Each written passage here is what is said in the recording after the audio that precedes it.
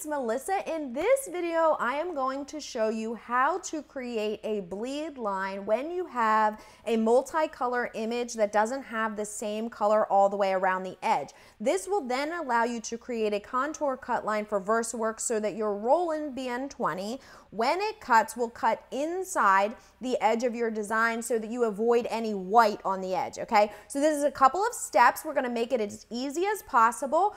The easiest way to do this is actually to do it in steps. So the first step we're going to do in Silhouette Studio because it makes it extremely easy to vectorize. It also makes it extremely easy to make an internal bleed line, okay? So then we need to export to Adobe Illustrator if that is the software that you're using. If you're using Affinity, I have separate videos for that. If you have a file that has the same color all the way around the edge, like say black, or if you just want to create a white edge around your entire design, you're going to want to check out the video that I have posted at the top because that is a little bit of a different process, a little bit easier, okay? All right, so we are going to start over in Silhouette Studio, and then this is just going to take us just a few minutes. Once you get this process down, will be pretty quick and easy for you. I will tell you, you will need Silhouette Studio Business Edition to do this. The reason being you need to export as either an SVG or a PDF. That is only available when you have the upgraded version of Business Edition. So that's a one-time paid upgrade. It's $99. You can have it on up to 3 computers and you won't need to continue to repurchase. It's just, and you get all of the features in Silhouette Studio. Definitely well worth it. Okay, so let's pop into Silhouette Studio. Before we bring our file in, I'm actually going to have you go down here to the gear in the right corner and just double check one thing. So if you go to the preferences and then click import, please make sure that you have PNG auto trace selected. What that's going to do is it's going to auto trace or automatically vectorize your PNG when you bring it into Silhouette Studio. Now, if you have a JPEG, that's going to be different. But the PNG, when auto trace is selected, it will be treated just like an SVG would. It has a transparent background. The cut line is right around the edge. Okay, so if you have a JPEG, well, you'll have to trace. And that's a different tutorial, which I guess I'll be also doing, okay?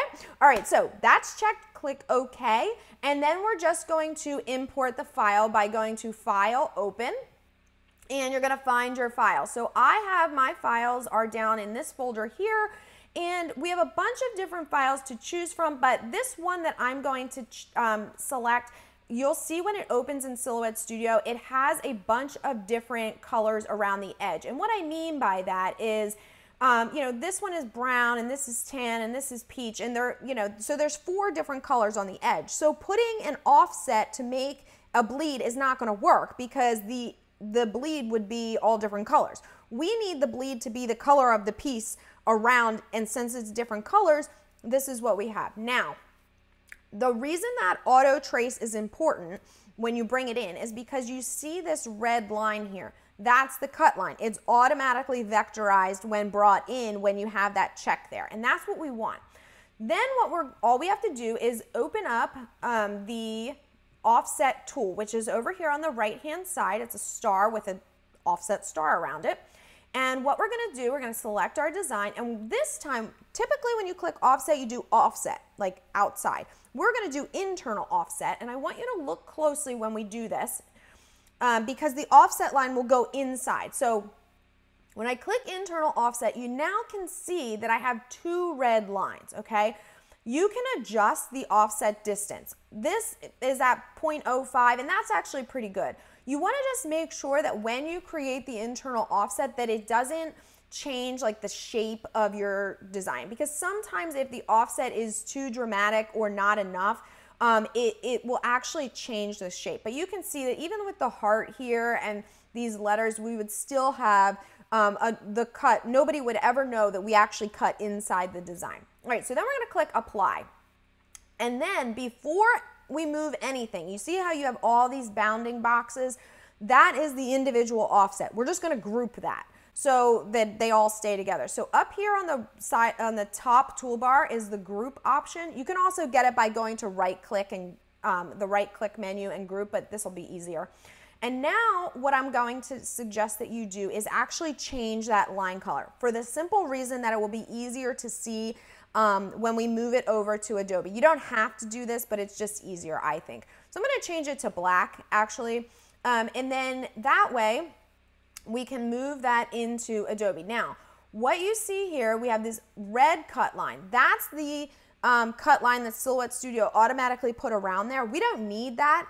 That's actually not going to, we want to just make sure that it doesn't print. So my suggestion to you is to actually select the full design, and I want you to keep an eye on this red cut line.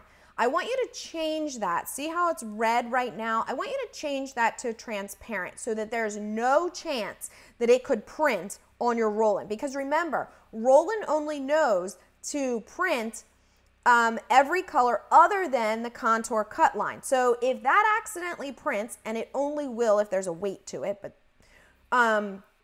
anyway, we just want to avoid that altogether. So my suggestion, as I said, is to just make sure that it's transparent, and we have changed it to transparent because now you can't see. All right, now we are ready to export this, and then we can bring it directly into Illustrator for just one last step. So we'll do save as, save to hard drive. I'm going to call this Baby Brother for AI, and I'm going to change the format to SVG. Remember, you will only have the SVG option if you have Business Edition, so make sure you grab that. All right, and I'll link to that for you as well. Okay, so we'll click open. I already have one called that, but we'll say the same thing. And then we're going to swap over into Illustrator. So we will go to File, Open, and I've got my Baby Brother for AI here. And when this opens, it always gives this warning, and just click OK. Now, when this comes into Illustrator, we have this tab on the right-hand side. You want to be in the Layers tab because that way you can control where you actually are. So you have two groups here. You have the internal offset, that's this one called Group, and then you have the clip. The clip graphic is actually the image itself. We only want to select the group. So we're gonna unselect that, deselect I should say. We're only gonna select the layer. So you see how the layer has that blue, you probably can't see. See how the group layer has that blue box next to it because I hit the little target? That's what we have now here that's highlighted. So now that's the line that we want to change to the contour cut line. So we'll go to Window, Swatch Library, Roland. If you haven't done the process to bring the Roland swatches over, make sure you go through that process first. You only need to do that one time.